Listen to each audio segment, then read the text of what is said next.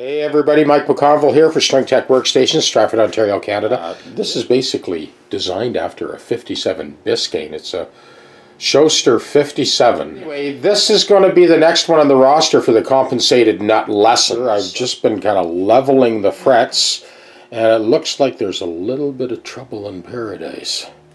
Or at least a little bit of trouble in purgatory.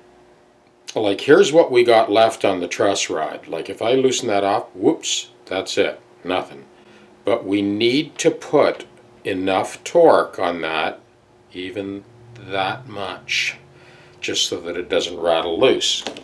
There's lots of real estate in the crown of the fret to allow us to sort of correct the inconsistencies in the lay of the neck.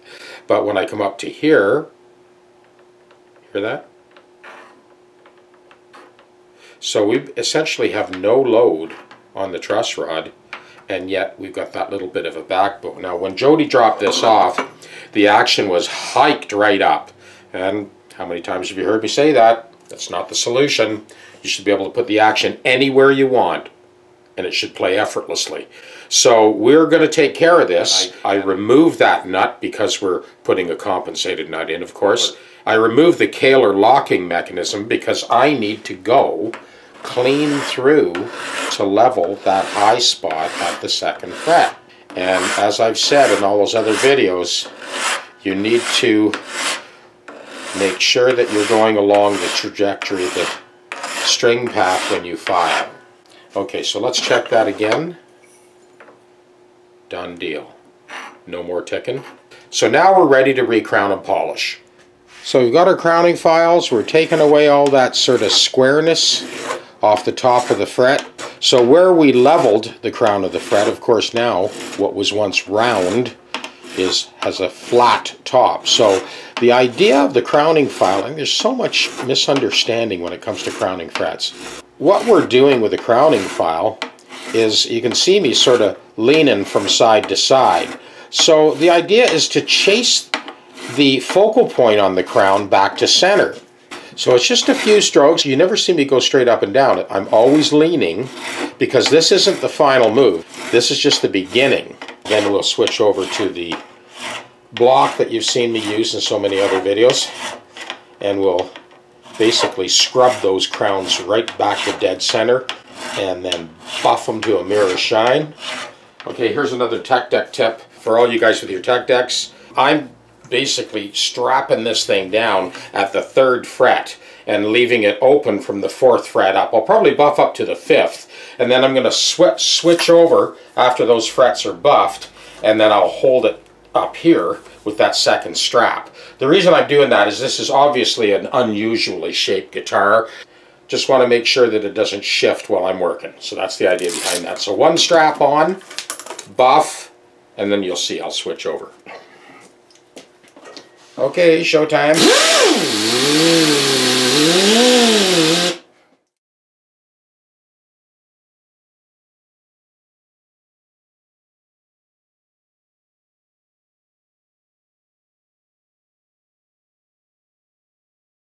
Okay, we'll switch these straps out then and buff those last 4 frets.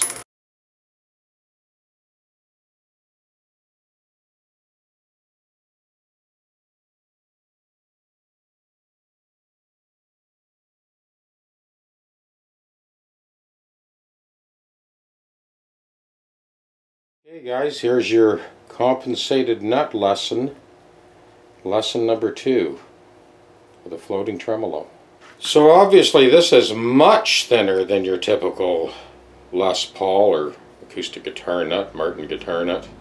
So I'm just sort of scribing that just to get a rough idea of what kind of thickness we're looking at. And I will take that down on the disc sander. So we're going to start there.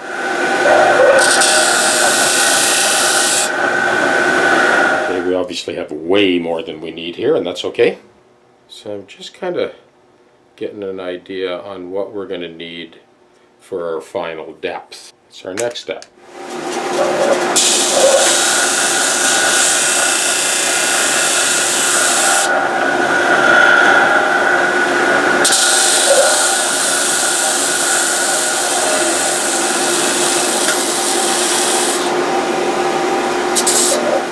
At this point I like to kind of work it down by hand a little bit with the file to get that final fit.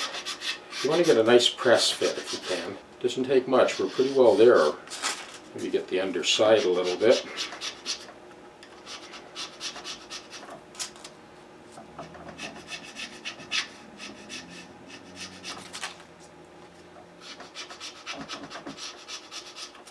Okay, let's see what kind of fit we got. So you can see we need to radius the center of that nut a little bit to match the fingerboard radius. I've got a 1/4 inch chisel here, and I'm kind of raking with that chisel, just sort of dragging it across, and then I'll blend that in with the file to just sort of concentrate it on the center. We'll have a look at this, see how close we get just doing that.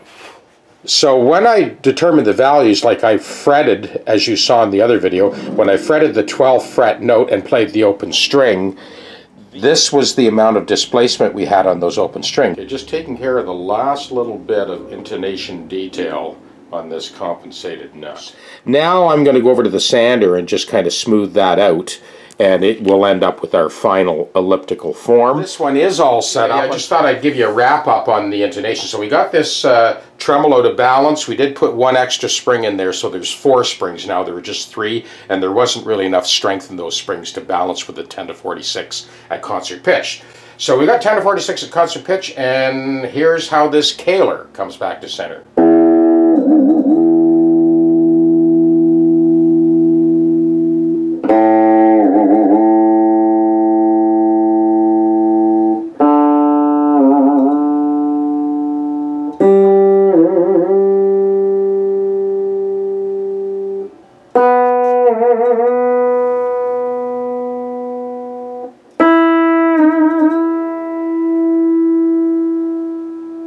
I make a point, I have mentioned in other videos, like I count when I wind.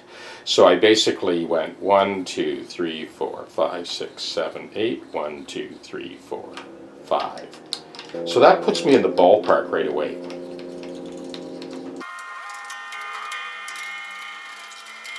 So when I'm working on this type of tremolo system, a caler like this, I use these tongue depressors to kind of hold it up off the surface of the body, and as you saw, I just tuned it up 13 winds.